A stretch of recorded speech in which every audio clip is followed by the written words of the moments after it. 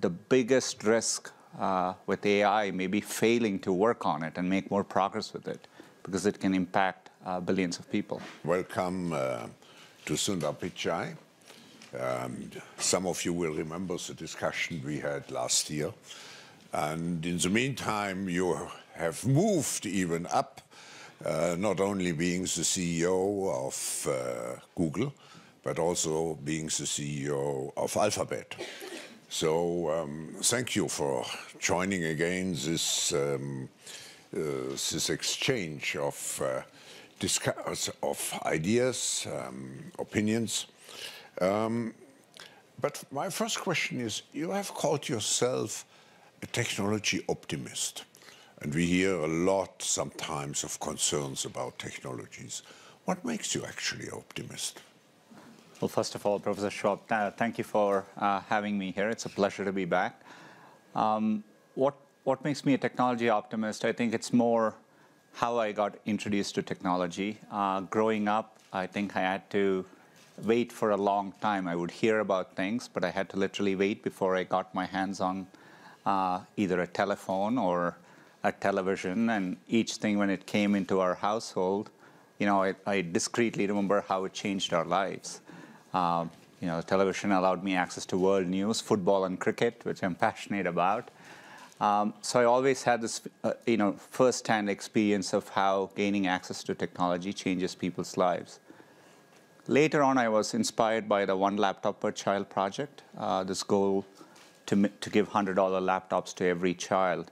They quite didn't get there, but I think it was a very inspiring goal and made a lot of progress in the industry. And later, we were able to make progress with Android. Each year, we bring hundreds of millions of people, and they get access to computing for the first time. We do this with low-cost, affordable Chromebooks. And seeing the difference it makes in people's lives, I think gives me great hope for the path ahead. Yeah. And more recently with AI, just in the last month alone, we have seen how AI can clearly help doctors better detect breast cancer with more accuracy. We just recently launched better rainfall prediction. Over time, AI can play a role in climate change. So when you see these examples firsthand, I'm clear-eyed about the risks with technology, but the biggest risk with AI may be failing to work on it and make more progress with it, because it can impact billions of people. Yeah. But Sundar, you were, if I look what has happened in technology over the last, I would even say 30 years, there was one big breakthrough. It was actually when AlphaGo was beating Lee Sedol. I think we haven't really understood yet the implications of this breakthrough. And now your company, Google, is again at the forefront of another revolution, which may have even more consequences, positive or negative one. It's actually what you just announced in quantum computing, the breakthrough. And I have to say, it's very difficult to understand. I just know it could have tremendous implications. Can you explain what we can expect from quantum computing? And you are now the leader. You have made the big breakthrough. No, it's an extraordinarily important milestone. Last year we achieved something what's known in the field as quantum supremacy. It is when you can take quantum computers and they can do something which classical computers cannot. I like the way you characterized it. It's as inspiring a milestone as the Deep Blue moment or AlphaGo playing with Lee Sedol. To me, nature at a fundamental level works in a quantum way. At a subatomic level, things can exist in many different states at the same time. Classical computers work in ones and zeros. So we know that's an imperfect way to simulate nature. Nature works differently. So what's exciting about quantum computing and why we are so excited about the possibilities is it'll allow us to understand the world in a deeper way. We can simulate nature better. So that means simulating molecular structures. So maybe we can discover better drugs. understanding climate in a deeper way so that we can predict weather patterns and tackle climate change. We can design better batteries. Nitrogen fixation, which is the process by which we make the world's fertilizers, accounts for 2% of carbon emissions. And the process hasn't changed in a long time because it's very complicated. Quantum computers one day allows us the hope that we can make that process more efficient. So it's very profound. We've all been dealing in technology with the end of Moore's law. It's really revolutionized the past 40 years, but it's leveled off. So when I look at the future and say, how do we drive improvements, quantum would be one of the tools in our arsenal by which we can keep something like Moore's law continuing to evolve. So the potential is huge, and we'll have challenges. In a 5 to 10-year time frame, quantum computing will break encryption as we know it today. But we can work around it. We need to do quantum encryption. So there are challenges, as always, with any evolving technology. But I think the combination of AI and quantum will help us tackle some of the biggest problems we see. And you add also, to a certain extent, genetics. I mean, I think quantum computing and biology will one of the biggest potential. Will have a great potential, positive and negative one. The positive one, as you're saying rightly, is to simulate molecules, protein folding, et cetera. It's very, very complex today. We cannot do it with classical computers. So with quantum computers, we can. But we have to be clear-eyed about all these powerful technologies, and this is why I think we need to be deliberate and regulate technologies like AI, and as a society need to engage on it. But that leads me to the next question, actually, because in an editorial in Financial Times, which I read just before the annual meeting, you stated, and I quote, "Google's role starts with recognizing the need for a principled and regulated approach for applying artificial intelligence." What does it really mean? I've said this before. AI is one of the most profound things we are working on as humanity. It's more profound than fire or electricity or any of the other bigger things we have worked on. It has tremendous positive sides to it, but it has real negative consequences. When you think about technologies like facial recognition, it can be used to benefit. It can be used to find missing people, but it can be used for mass surveillance. And as democratic countries with a shared set of values, we need to build on those values and make sure when we approach AI, we are doing it in a way that serves society. And that means making sure AI doesn't have bias, that we build and test it for safety. We make sure that there is human agency, that it's ultimately accountable to people. About 18 months ago, we published a set of principles under which we would develop AI as Google. But it's been very encouraging to see the European Commission has identified AI and sustainability as their top priorities. And US put out a set of principles last week. And be it the OECD or G20, they're talking about this, which I think is very, very encouraging. And I think we need a common framework by which we approach AI. Are you satisfied with those frameworks you said, which have been developed until now? I mean, you referred to the OECD framework, G20 framework. It's an early start. But I'm very encouraged that they have a lot of commonality, and that's because they are rooted in common human values. So I think it's a great start, but we need to get more specific and evolve it significantly. I think the European Commission is working on a white paper around AI, and I think that's an important first step, and we all need to engage. As a company, we are committed to engaging in the process, but it's going to need everyone from around the world. AI is no different from climate. You can't get safety by just having one country or a set of countries working on it. You need a global framework to arrive at a safer world there. But Sundar, you emphasize a global framework now.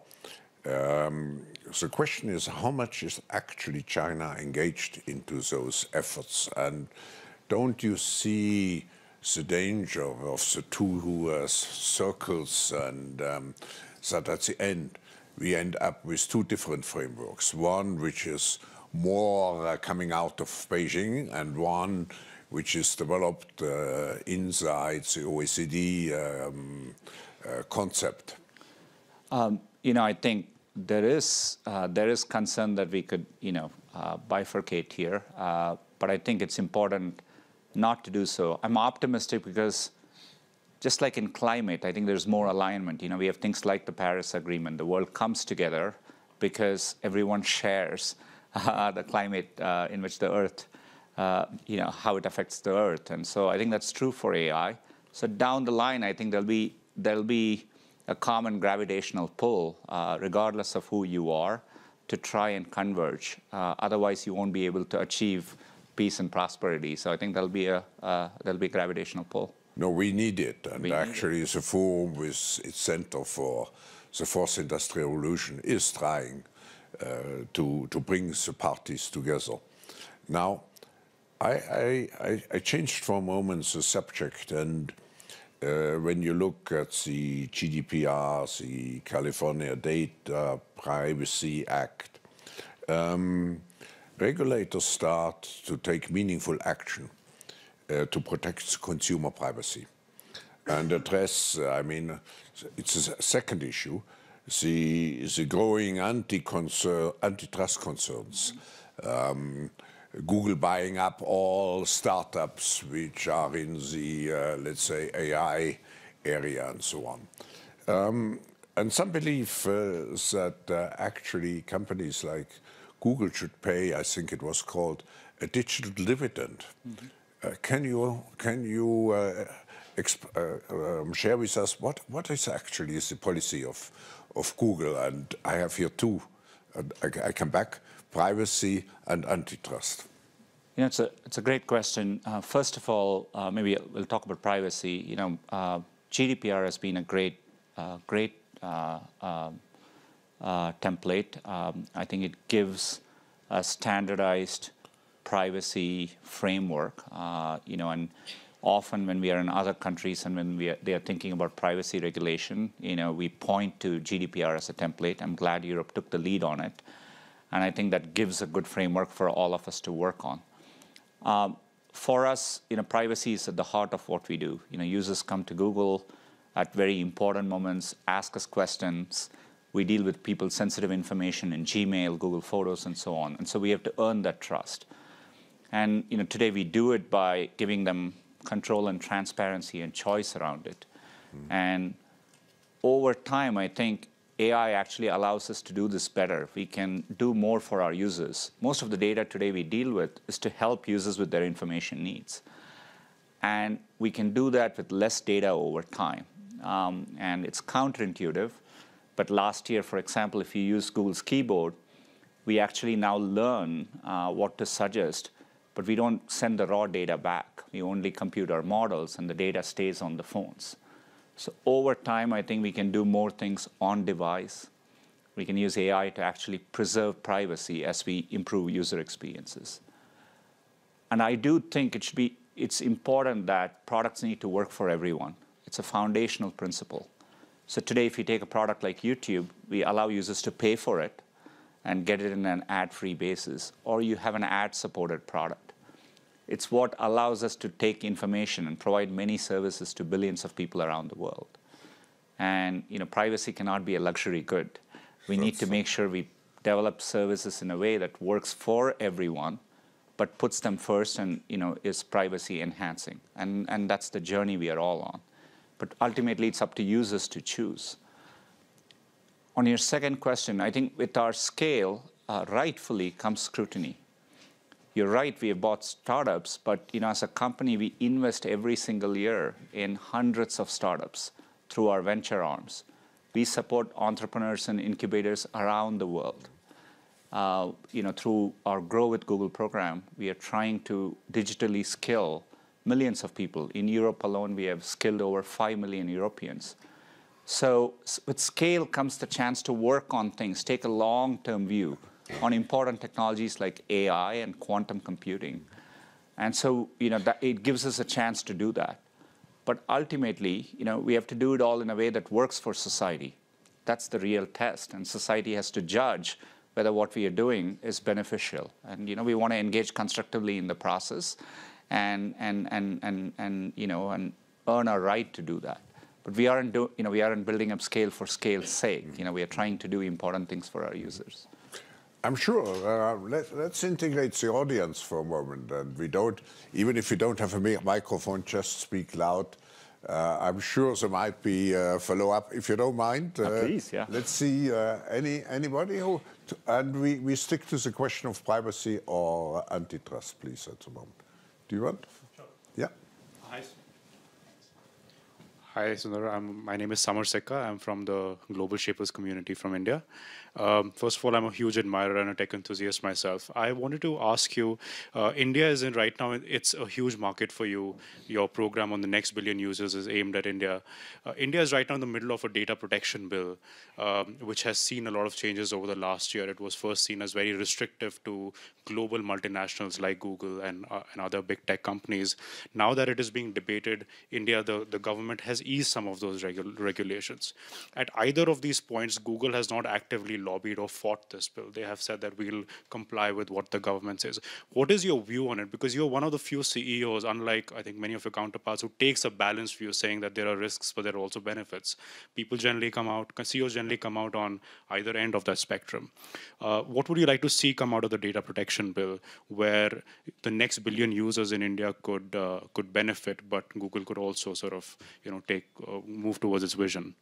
I would just enlarge your question and not related to India, but to what. So the question would be, if you would design, from your point of view, an ideal data protection bill, how would it look like? It's a great question. We are in the World Economic Forum. We bring people together. That's what the internet is all about. The value of internet comes in connecting the world. And to do that, you need a free, open internet to work. At the same time, and I see it's not just in India, as Professor Schwab mentioned. It's a big topic in Europe and all other countries around the world. Politicians, rightfully, they are charged with protecting their citizens, and as part of that, data sovereignty is an important topic as well. But it is inherently a balance, right? And I think countries need to focus on the highest risk areas and maybe add protections around it.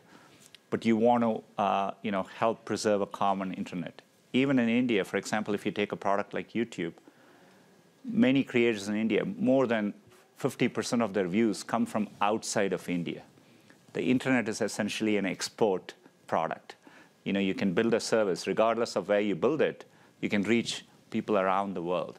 That's what's great about the digital economy. It creates new opportunities.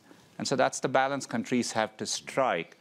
But I think, I think there are good regulations. GDPR is a good framework as we think about how you can protect privacy for your users, for your citizens. Doesn't always mean data has to be siloed in a particular way. And I think we need to evolve those frameworks carefully. Any other comments? Let me see. Maybe someone from behind. Let's go into back. Yeah. Hello, my name is Guan from Learnable AI, actually an AI startup from Harvard Innovation Lab. So we do a lot of explainable AI. And I'm a big fan of Google's technology, especially DeepMind. So I want to know, in terms of transparency and explainability for AI, what do Google think, and what's Google's plan? Thank you. Such a great question. One of our AI principles is that AI is ultimately accountable to humans, and to do that well, explainability is a big part of it. Now, you can imagine a self-driving car making a decision and us being able to explain. I think it's worth remembering humans can't always explain how we make our decisions. We think we can, and we say some things, but that's not how it really happens. So I think it's worth remembering that. But we are building, it's one of our most active areas of research. For example, to counter AI bias, last year we published research. So for example, if you have an image recognition algorithm and it predicts and says these are doctors, we can now say what are the variables you're using to predict that these images are doctors. It may say white coats, that makes sense, but sometimes the model can say male, because it has seen only pictures of male doctors. And then you know it's not working well. That's an example of explainability which we do. And we are working hard to drive that. But it is an area of research. But I think it's an important principle to do that before we use AI in high-risk applications. And but it's exciting as well. AI actually gives us a chance to do some things where humans are actually biased, and we reinforce our bias to understand that, counter it, and do it in a better way as well. So we need to invest to get there. Yeah. Let me take one other. Hello, I'm Claudio Leverance, also from the Global Shapers community. And I wanted to know your thoughts about data privacy and health-related data. What do you think is the direction that Google will lead the health data in? The good thing about the healthcare sector, is that there are already strong regulations in place. As we think about regulating AI, I think it's important to leverage regulations where they exist. And healthcare has good privacy-protecting regulations in place. As Google, we see a huge opportunity in healthcare. But when we work on healthcare, when we work with hospitals, the data belongs to hospitals, right? And that's how we approach it. Where we can, we encrypt the data, and the hospitals would have the key for it. But look at the potential here. When we look at an area like radiology, there are often times cancer gets missed, and the difference in outcomes is profound. When you take an area like lung cancer and you show the pathology results to experts, very often if you show it to 10 experts, 5 people agree one way, 5 people agree the other way. We know we can use AI to make it better. And so I think it's important we do that. But I think these are areas in which you have to do it with privacy in mind. I'm encouraged that there is strong privacy-protecting regulation already in place, which gives us a framework to do it well. But I think healthcare offers the biggest potential, I think, over the next 5 to 10 years to really improve outcomes. And so we are committed to doing that. The forum is working together with the Japanese government to address this issue, to find the right balance between privacy and access to the data.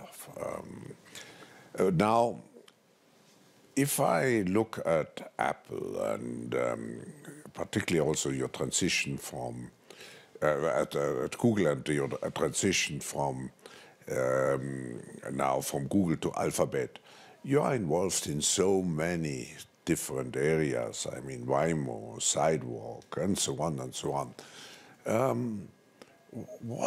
How do you see the future of the company? Is it a giant which sucks up everything, or how do you see Google in 5 years from now? Look, we know we will do well only if others do well along with us. That's how Google works today. Through search, we help users reach information they want, including businesses, and businesses grow along with search. In the US alone last year, we created $335 billion of economic opportunity, and that's true in every country around the world. We think with Alphabet there's a real chance to take a long-term view and work on technology which can improve people's lives. But we won't do it alone. In many of the other bets which we are working on, where we can, we take outside investments. Yeah. These companies are independent, so you can imagine we'll do it in partnerships with the other companies. And Alphabet gives us the flexibility to have different structures for different areas in the way we need them to.